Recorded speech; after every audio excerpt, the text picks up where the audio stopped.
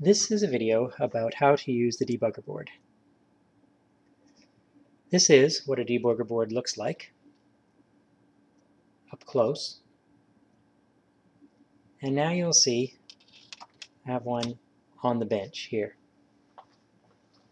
First of all, the debugger board needs power and ground. So we'll put a red wire for power. We always use red for power. And a black wire for ground. We always use black for ground. And then we will connect these to a black lead here and a red lead here, which we can see. These leads go up so that the red is in the 5-volt supply, the black is in the ground. So again, those leads come down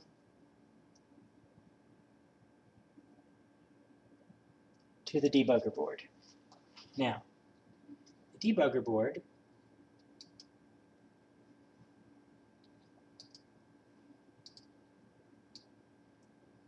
we change this a bit.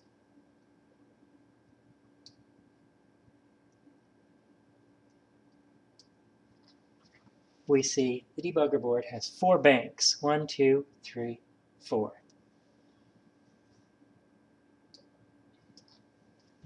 Each of these banks has a set of dip switches, a set of LEDs, a bar graph LED display, and a set of holes for pins. Right now, you'll notice that 2 of these banks have the LEDs lit up, and 2 of these banks are not. If you look down here at the bottom, you'll see there are these 4 switches here, and these 2 switches are in one position, these 2 switches are in the other position. The debugger board can operate in 2 different modes, display mode and control mode. In display mode, then a signal that comes in on the pins up here will be displayed on the LEDs. In control mode, then the signal that comes out of there will be determined by these dip switches. And again, when you change the dip switches, that will also be shown on the LEDs. So let me show you. So here we go. In this case, as we set these dip switches, we can see that the bits show up on here corresponding to here. This is control mode. All right? As we switch these up and down, we see that what shows up there changes. This one, on the other hand, if you notice, as we change these, nothing changes. This one is in what we call display mode. All right? So now, suppose we connect a wire from this last pin here to this last pin here. Now, this one is in control mode. You notice this one has gone out.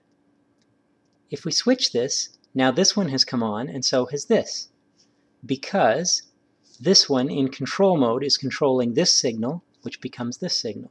So as we switch this back and forth, then we see this light goes on and off. They're both on, they're both off. All right? If we switch this one, again, since this is in display mode, not control mode, you'll notice that doesn't affect it. All right? Now, if we want, we can switch the modes of these around. So, if we switch this to display mode, now we notice that this one doesn't affect it, nor does this one.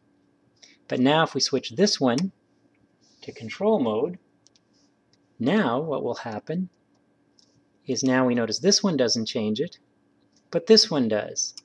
So now as we change this one back and forth, then that changes this, and now this is the signal that is being fed over here. All right? If we want, we can hook up a second one.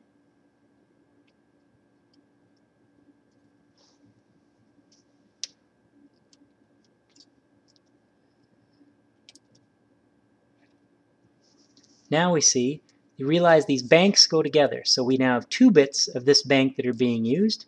So again, we'll notice that these switches don't change anything. These don't matter because this one is in display mode. But now we have 2 switches which we can control here and there.